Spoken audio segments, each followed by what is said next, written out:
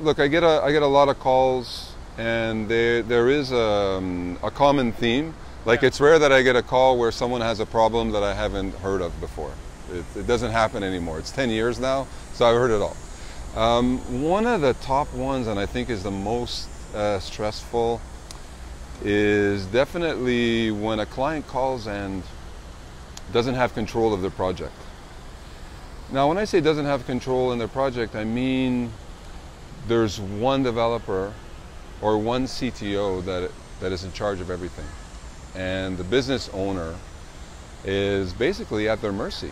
And this is normally not a problem until it becomes a problem, right? So it's normally not a problem until there's challenges and perhaps a business owner wants to change developers, or perhaps someone is getting unruly.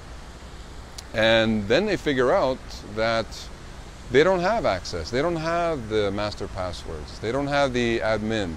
So these are disasters that are waiting to happen. And listen, no one is really to blame for this, because often especially when you're at a startup level, you're not thinking of those things. It's like, okay, hey, reserve the domain name. All right, I'll reserve the domain name. And they use their credit card. So these are not things that you normally think of, especially, a lot of times they're friends, right? So there's never going to be a problem until there is a problem. So I don't want to turn this into a sales call, but obviously we have a system that we use in order to safeguard the passwords, to make sure that our clients are the ones that have control over everything. Think of it of a restaurant, right? Let's put it in non-technical terms.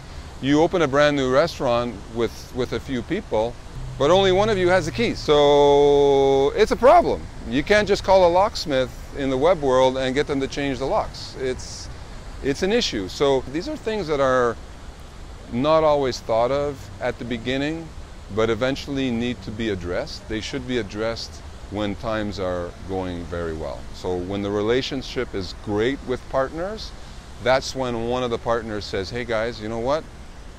Let's set up a password security system. Like, for example, 1Password is what we use. Let's make sure all of the accounts are in the company name.